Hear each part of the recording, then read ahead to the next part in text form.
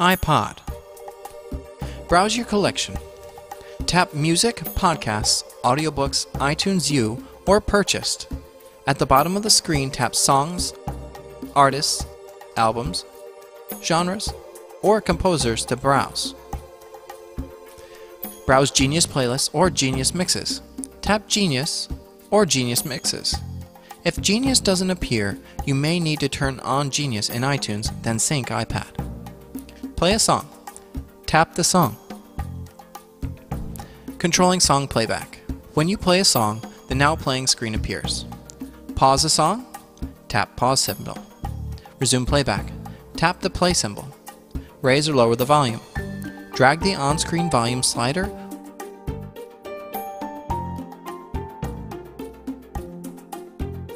Restart a song or chapter in an audiobook or podcast. Tap the rewind symbol.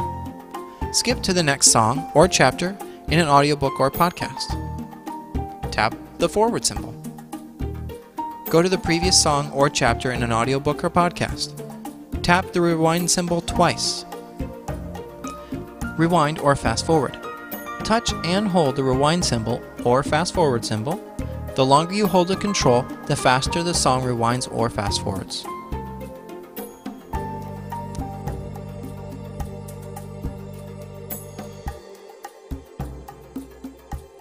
View album art full size.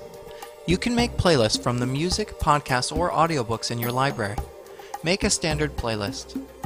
Tap iPod, then tap Add icon at the bottom of the screen. Enter a name for the playlist, then tap Save. Tap Add icon next to your selections. You can also tap Sources to browse for selections.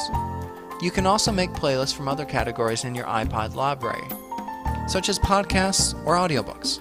When you make a playlist on iPad, the playlist is also saved on the iTunes library on your computer the next time you sync.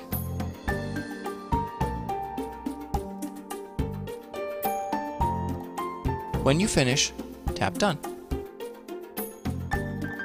Edit a playlist. Tap the playlist, tap Edit, then do one of the following. To move a selection higher or lower on the list, drag the box next to the selection. To delete a selection, tap Delete icon next to the selection, then tap Delete. Deleting a song from a playlist doesn't delete it from iPad. To add more songs, tap the Add icon next to the selection, then tap Done. Clear a playlist. Tap the playlist, tap Edit, then tap Delete icon.